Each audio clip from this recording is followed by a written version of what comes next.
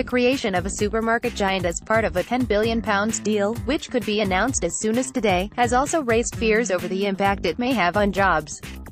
If Sainsbury's and Asda are to merge, together they would have a bigger share in the grocery market than current sector leader Tesco. Liberal Democrat leader Sir Vince Cable, the former business secretary, said the Competition and Markets Authority (CMA) must investigate any deal after it emerged at the weekend that the companies were in advanced talks.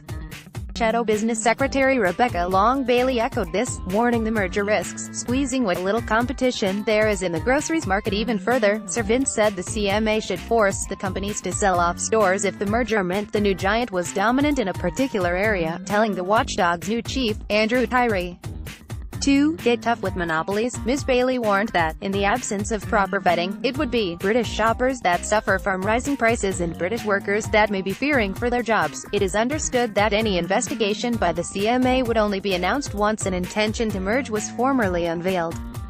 The latest statistics show that Tesco has a 25% grocery market share, while Sainsbury's has 13.8% and Asda has 12.9%. Together, they would move ahead of Tesco, with 26.7% of the grocery market.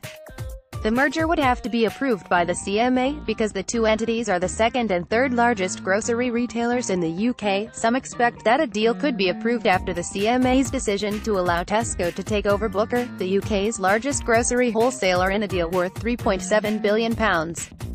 News of the potential deal also sparked concern among trade unions, which demanded urgent meetings with Sainsbury's and Asda chiefs.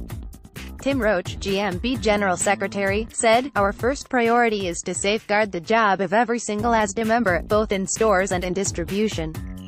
We are demanding an urgent meeting with Asda to get the answers and assurances our members need and deserve. GMB will be making sure the voices of supermarket workers are not lost amidst all the talk of mergers and acquisitions.